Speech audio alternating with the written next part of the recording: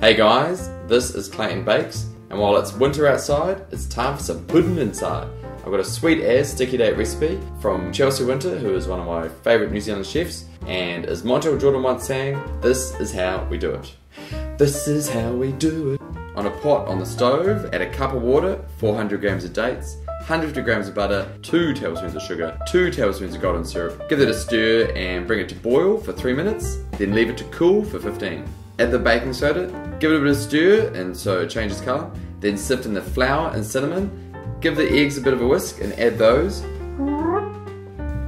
So we've got some nicely greased ramekins. We're going to fill these to the brim and whack in the oven for 180 degrees for 35 minutes, and they will taste way better than they look.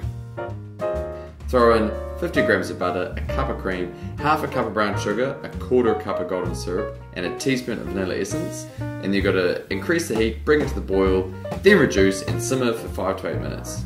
I'm going to whack some deliciously smelling caramel sauce over there, a scoop of vanilla ice cream, and if you're so inclined, some roasted walnuts. It is so good with vanilla ice cream.